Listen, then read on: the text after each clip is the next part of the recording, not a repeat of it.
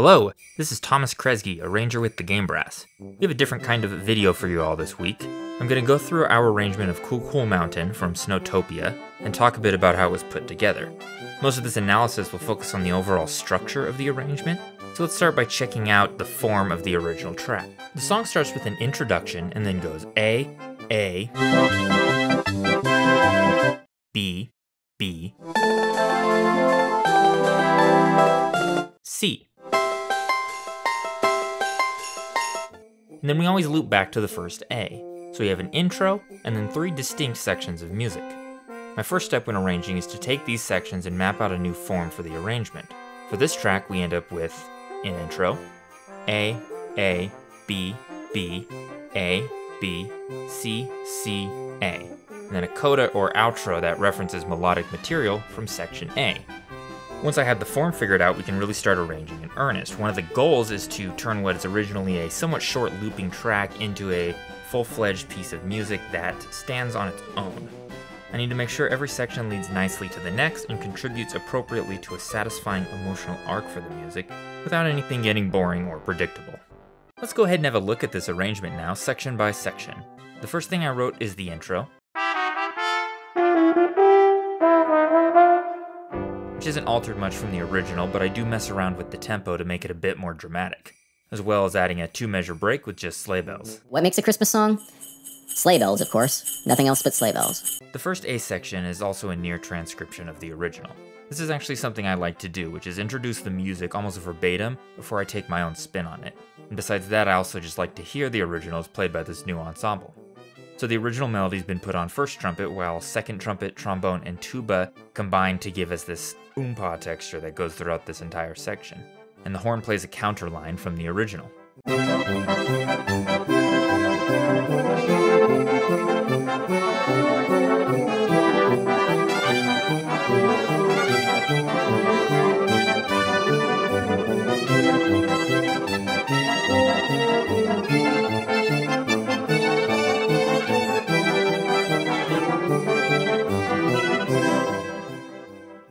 In the second A section, I'm now doing some legit arranging and variation. The melody has been moved to trombone, and the new counter melody sits on the trumpets for the first 5 measures. The common addition I make is to harmonize existing lines, and that's what I do with the counter melody. First trumpet is playing the original line, and second trumpet is harmonized underneath, usually by a third, but it really just depends on what works with the chord changes. Meanwhile, the horn is helping with the offbeat texture, but we make it a bit more interesting here with notes on the downbeats of 2 and 4 instead of all upbeats. A trick about musical textures is that the more notes included in them, the faster the music will feel. Because this is the second pass through the A section, I want it to feel a bit more exciting, and a more active rhythmic figure will give the effect of more emotion and the feel of faster music without actually changing tempo. An easy way to make textures is to first spell out the chords you have, and then play the notes back individually in a repeating pattern through each chord change. For example, if I simplified the part to just appear as whole notes, we can then see that the horn is always leaping from the bottom note to the top note, then down to the middle note. Also have the tuba play a bit lower throughout this section, widening the overall range of the music and helping to make everything sound a bit bigger than it did before. Next, we're at the B section, and like the original track, I arranged the first phrase to sound more gentle than the second phrase. The trombone is doing most of the textural work here by playing an arpeggiated line. This kind of line works naturally on guitar or piano, but to make it work well with brass, it helps to spread it out across multiple parts. So while the horn is only holding long notes here, those are really the initial note of the arpeggio, and the trombone fills in the rest. Another option would have been to have second trumpet play the final few notes, and we would have ended up with a texture like this.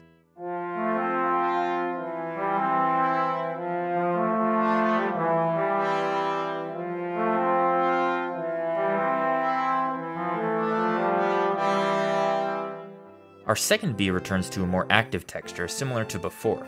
When you have these constant offbeat textures like we hear in trumpet and trombone, it can be really helpful to make sure the players land on downbeats now and then. Especially in a live setting, this helps keep them in time or from flipping the beat around. Looking at tuba, it's really easy to end up with boring or repetitive bass parts if you're not paying attention, and so rather than go back to the quarter note pattern that the original piece uses, I give the tuba a new rhythmic figure that we haven't heard yet.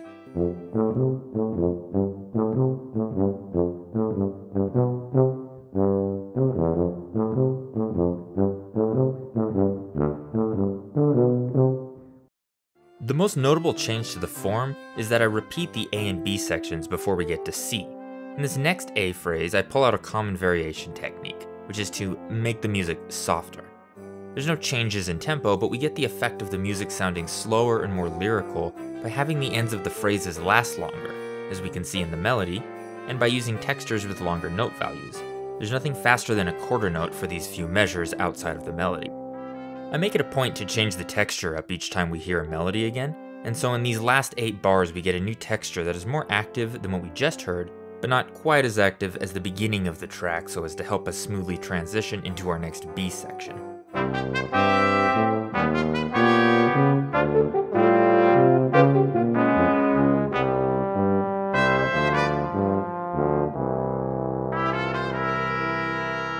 Next we slow the tempo and get a chorale version of the B melody. This involves arranging the music to sound more like a church hymn. Texturally, it's not super interesting, there's a couple new moving parts in trumpet and trombone, and so a big part of this is the reharmonization. The original harmony for this section is a diatonic progression that starts on the 4 chord, F major, and then steps downward, ending with a 2-5-1 in C. To change things up, I'm going to add a few new chromatic chords and extend the harmonies to give us a richer sound. Our new progression goes F major 7, A7, D minor, D flat 7 to C major. It then turns around with a G flat in the bass and proceeds with F7, E minor 7, A minor 7, B flat major 7, F major 7, G7 flat 9 to C major. The final C major chord starts as a suspension in the second trumpet that then resolves. We return to the original tempo and finally hit section C. There's a couple reasons I haven't gone to it yet. For one, this section is pretty different from the others and has a less melodic and more textural feel to it, and I also feel it's specifically written to lead back to A. So rather than use it in multiple spots throughout the arrangement, I decide to elongate it leading into the final A section. I double the phrase length by making the first 8 bars include only half of the textural phrase from the original, and then gradually introducing more elements. This is a helpful technique, which involves spreading what was once a single line across multiple instruments.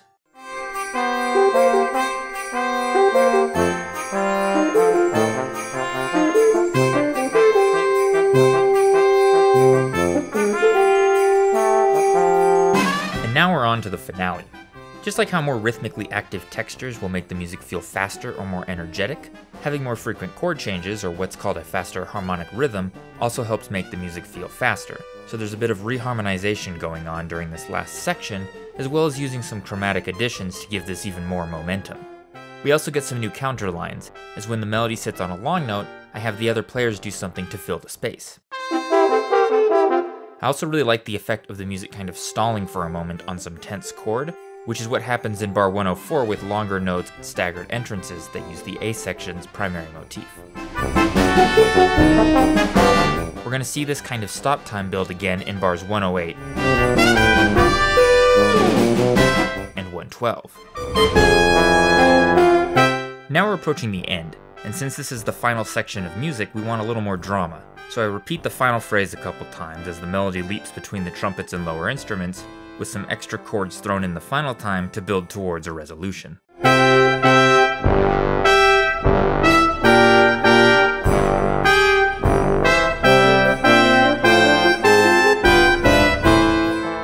But rather than going back to our 1 chord, we get a deceptive cadence.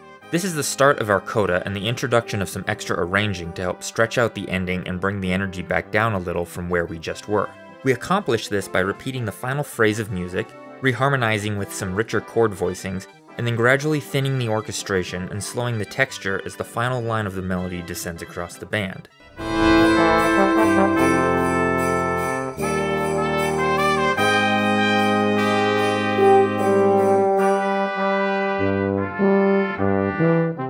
We get a classic Mario quote here at the end, and finish with a harmonized version of the song's primary motif.